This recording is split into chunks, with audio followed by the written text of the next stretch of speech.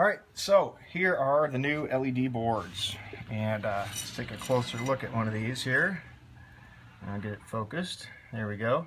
Alright, so as you can see, each one of these has a red channel, and the red, the red actually starts down here and goes around the outside, comes back to this one, and then the blue goes from this one to this one and then back.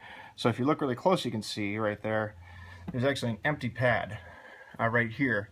So I can have a royal blue there, or I can have a hyperviolet there. Actually, I can have any Luxion Rebel ES or any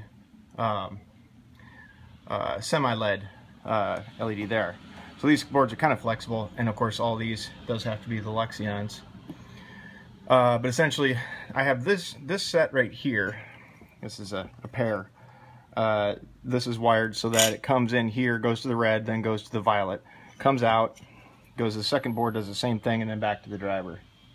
Alright, so that would be your base configuration, which would be the simple version of the scrubber, which comes with again one of the Meanwell drivers. So here, I'm going to go ahead and plug this in.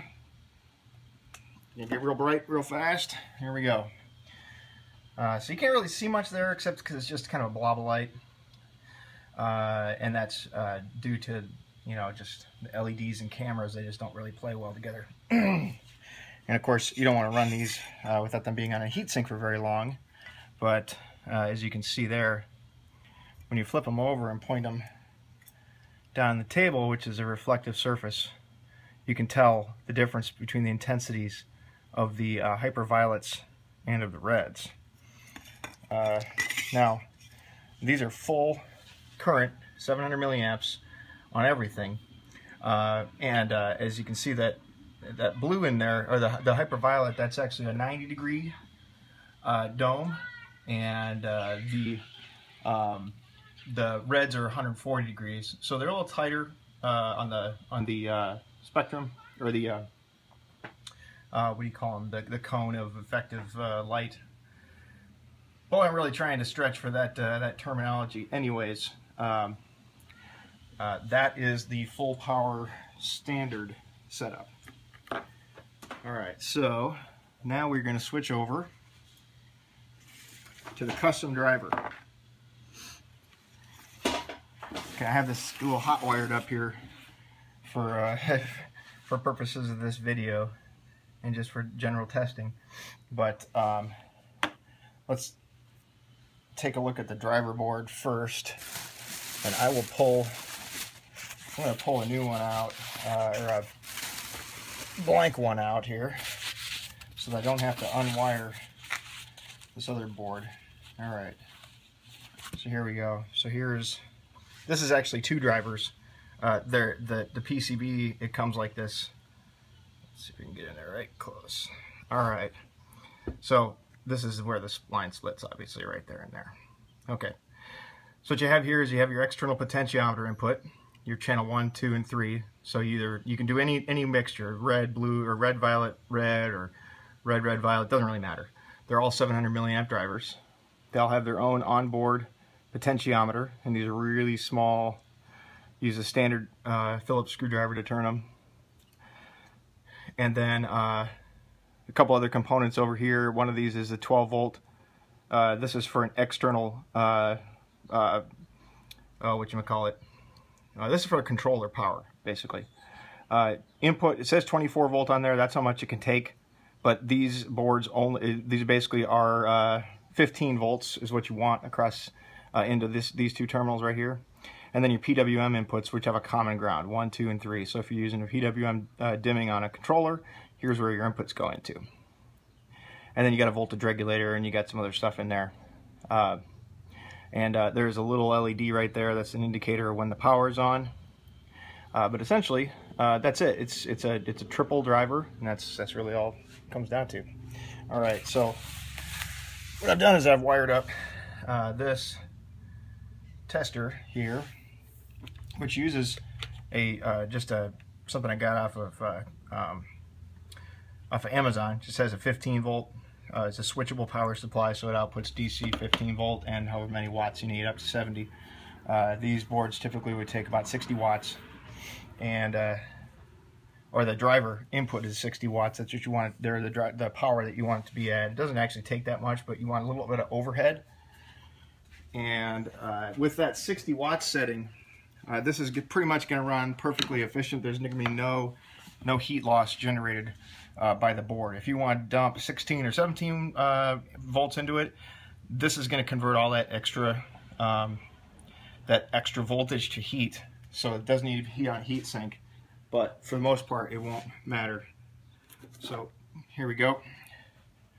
Now, as you can see over here, you have a little LED on the driver board that turns on. And I'm going to adjust these potentiometers.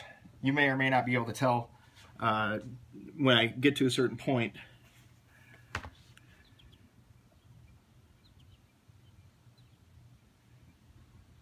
don't even know which channel I'm on here. Let's just dim them all down. There we go. Now you can really tell. Okay, here's the violet, I believe.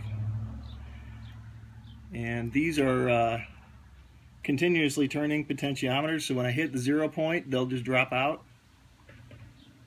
I'm not sure. There it is, right there. Okay, so there's a no man's zone in here where there's no power going to that channel.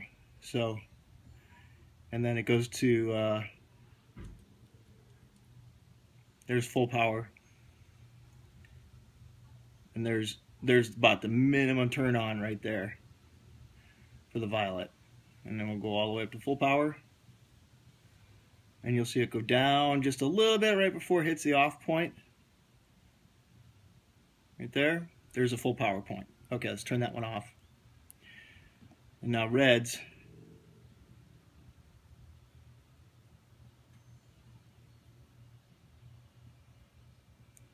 Alright, so that's that board right there. Alright. So when I'm touching with the screwdriver, it kind of creates a little bit of a circuit there. So anyways, so there's maximum intensity right about there. There's a cutoff. And then we go all the way down, and we can dim it down to actually about 10%, 5%, somewhere in that range. So you can see that's pretty dim right there. And we're going to hit the no man's zone here real quick. The dead zone. So that's there. Our driver's all off.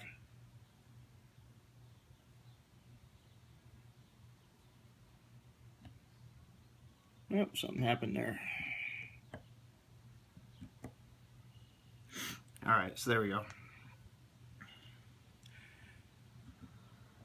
I haven't played with this enough to really know what you should and shouldn't do. So I turned the driver, all 3 channels, all the way down to 0, and that little LED went off. There must be some kind of failsafe in there. But here you can see there's maximum blues and minimum red.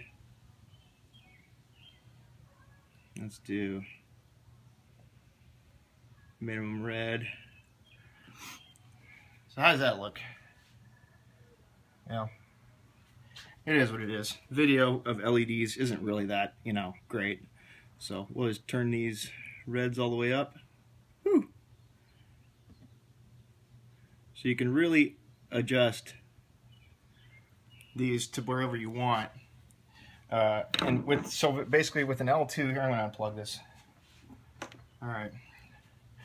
With an L2, you're going to have one board on each side and one driver. So one driver is going to go on one side of the heatsink, and the other board is going to be kind of, not really a slave, but they're going to be wired like this.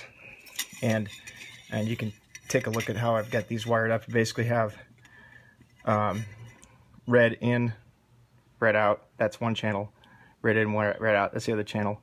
And then the violet, it comes in to this one, jumpers back over to this one, and back out. So these are one series chain. If you didn't pick that up in the video, that's what was going on. They're not on separate channels. The 2 blues on each board, they're on the same channel across both boards. So on an L4, you'd actually have this set up on each fixture, but you'd only need one power supply. It just needs to be a little bit higher wattage, same voltage. So you'd actually split from this point right here, the plug on the power supply, or maybe inside the fixture itself, and then you jump her over, but it's before here, So you'd actually like just split the positive and the negative here and do a Y. One goes there, one goes to the other driver. That's basically what it comes down to. One other thing I want to point out here is that here's a maker's heatsink. So for anybody who still has maker's heatsink and they want to, maybe they have the individually mounted LEDs, these are designed, this is kind of tough to show here in a video, these are designed so that you can see that the lane right there matches up there and the lane right there matches up. So these are actually designed to be backwards compatible with the L2 Rev 2, which is before I had the LED boards. I had I had individually mounted LEDs that were, you know, on stars that way, which you can do if you want to. You can replace them with the boards, or you can actually just mount the driver in there, because there is space right here. Let's grab another driver board rather than trying to monkey with that one. Okay, if you look right there, all right, this lane matches up. This is the first lane that's used for LEDs. It's this one, and this one that are used on the Rev 2 with individually mounted stars.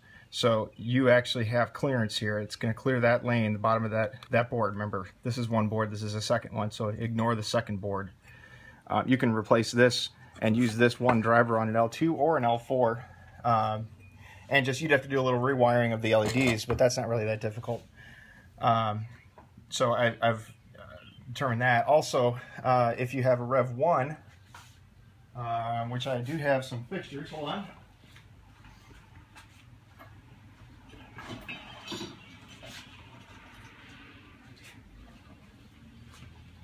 So here's a Rev 1, individually mounted LEDs. You can also retrofit this one with the new board and a new driver up here as well. You'd have to pick all these off.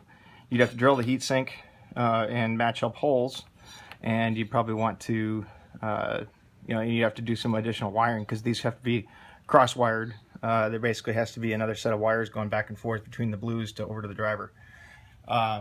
So yeah, you can retrofit this one to to all the previous versions. And as far as this is the Rev 3, this is the LED board that I used to use with the jumpers in there. You can make this all one series, and then you can just do a single channel if you want to, and just run them all. Use or you know, with these will get too intense if you do that, so you can actually jumper those so that they're at half power. Now, never mind that. That's not going to work. I'm going to cut that out of the video.